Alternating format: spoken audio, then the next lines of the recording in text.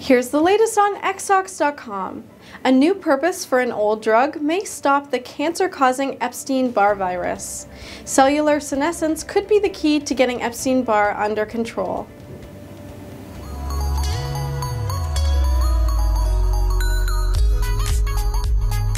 Hello, I'm Sarah Massey, life science blogger and webinar moderator for Xtalks.com, and welcome to this edition of Xtalks Vitals. It's estimated that 9 out of every 10 adults across the world are carriers of the Epstein-Barr virus, which is capable of inducing cancer in some. Cells infected with the virus will often begin to divide more rapidly and may even begin to break down cellular components in order to free up amino acids, nucleotides, and lipids. The Epstein-Barr virus infects a type of white blood cell known as a B cell, which is important in immune system function. Once the infected B cells begin to run out of these building blocks necessary for cell division and viral replication, they enter a phase known as cell senescence.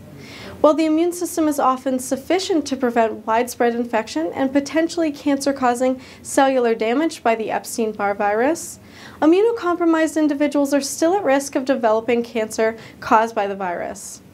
Researchers from Duke University found that the Epstein-Barr virus was able to influence the cell's metabolism by manipulating the cell to use any internal fuel source to keep dividing, thereby preventing the B cells from entering a senescent state.